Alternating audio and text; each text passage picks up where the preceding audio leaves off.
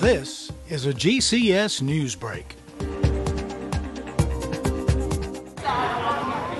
It's 4 p.m. and about 100 students are headed to the Media Center and the first floor atrium at Eastern High School.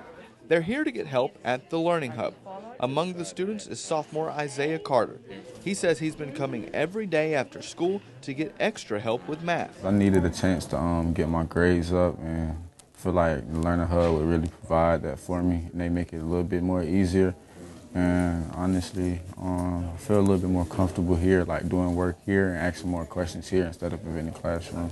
Learning Hubs were relaunched this year at all 15 GCS traditional high schools. Students were selected for the opportunity based on risk factors for not graduating. About 2,000 students across the county are now signed up. We're giving each school a little bit of autonomy. We don't want to keep them restricted to a set framework for this. So because different things work for different communities and schools based on what the students want.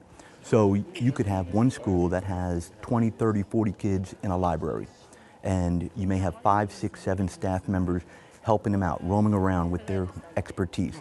You can have another school that the kids are separated into different rooms based on the curriculum that they need some help with. Assistant Principal Prince Canty says the number of attendees here has doubled in a very short amount of time because students are sharing the word in school. The hub has kind of grown into a safe haven for a lot of our students, and we're seeing a lot of upperclassmen want to come in as well.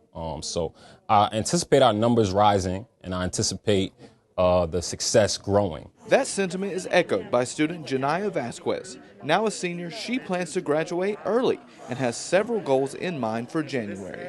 I want to go to A&T because I want to study in the medical field. I want to become a doctor. But I don't want to rush in too fast into it because I still want to do the Navy too. Costs for all 15 high school learning hubs are provided by a grant from the Walton Family Foundation and the Michael and Susan Dell Foundation. GCS was one of only 6 nationwide recipients of the grant through an invitation-only competition. So the biggest hope is that, we're meeting as many student needs as possible.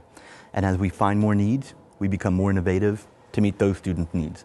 I mean, to me, I think this is a work in progress forever, because we're never going to be set. If we're set, I don't think we've done our job. This has been a GCS news break.